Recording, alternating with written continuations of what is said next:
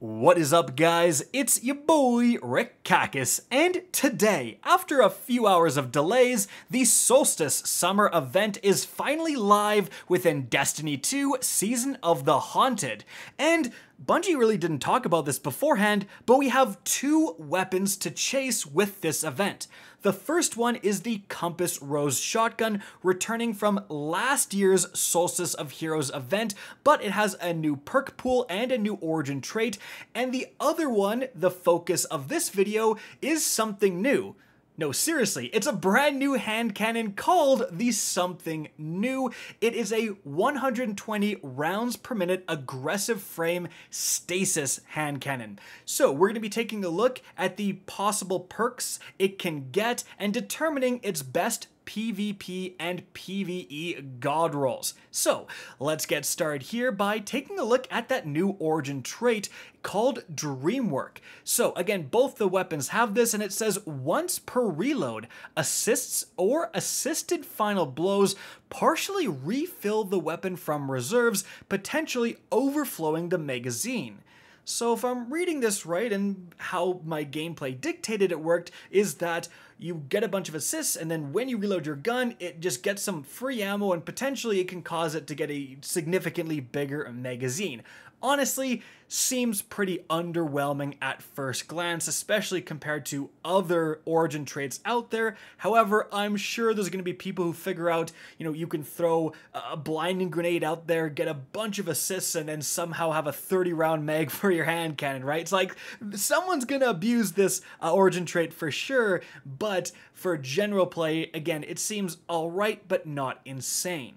Alright, but let's move on from there and take a look at its perks. So, in terms of barrels, you do have the normal assortment. Now, on a 120, you can certainly go for something like full bore Hammerforged to get that absolute maximum range. Now that flinch is tied to stability, you may want to go for something like small bore. I don't know, really up to personal preference. Then in the second perk column, we do have the extended mag perks. That can make a pretty big difference. 2 extra rounds on only a small single-digit magazine size can really matter, but also going for something like ricochet rounds for that bonus to range and that 10 stability may be what you want. Reload increasing perks too, like flared mag. Well, again, you have a limited magazine size. Those are definitely going to come up. But then we have the first main perk column here, and we have Feeding Frenzy. So, getting kills is going to improve the reload speed, stacks up to 5 times. Yeah, definitely with this type of hand cannon, that's going to be pretty good. Wellspring giving you more ability energy can be pretty saucy. We'll talk about that later. Stats for all, I think this is going to be really bad here. Hitting 3 separate targets with a really slow 120. Definitely you want this perk more on like a fast shooting auto rifle. Triple tap is going to be a bit better for accurate weapons like hand cannons. You have Ensemble, improved handling and reload speed when allies are nearby. Okay, Tunnel Vision can be not bad, increasing at target acquisition and ADS speed, certainly for PvP. Then we have that second column. And first of all, we have Headstone, right? Like, this is a stasis weapon, so get a precision final blow, you make a stasis crystal, very synergistic, and you can kind of abuse those to do a lot of awesome stuff. We then have Demolitionist for more grenade energy, instantly reload the weapon when you throw a grenade. Harmony is kind of interesting. On a 120, get a kill with another weapon, and maybe you're going to get enough damage from Harmony to 2-tap an enemy in PvP. You also have multi-kill clip, which can potentially assist in getting that 2-tap in PvP. And then we have Well-Rounded, throwing a grenade or hitting a target with a charged melee grants bonus stability, handling, and range. And then lastly, we have Thresh for more super energy. So what roles should you be going for? Well, let's actually start here with the PvP role, because honestly, the first impressions of this weapon all over Twitter from PvP players were not very positive. You're probably going for something like, Hammer Forge, small bore, increasing the range a bit here, probably then ricochet rounds for that stat increase, and then your options are a bit limited. Maybe Tunnel Vision, maybe Wellspring for those free, a little bit of benefits to abilities, maybe Feeding Frenzy. In that second slot, really nothing too crazy. Harmony, multi-kill clip are really the things I'm looking at. Maybe headstone if you like already playing with a headstone weapon, but we're kind of stretching it at this point. And frankly, there are better 120s out there. But certainly the fact that it's stasis is pretty darn cool. And that really leads into the PvE god roll, because on the PvE side of things, it's looking a lot more interesting. So for PvE, I think the barrel really doesn't matter as much here. Then I think you probably do want like appended or extended for that magazine size increase, or potentially flared magwell for the reload increase. And then I think you're going for Wellspring. So you're going to get ability energy whenever you get kills, and then you're combining that with Demolitionist.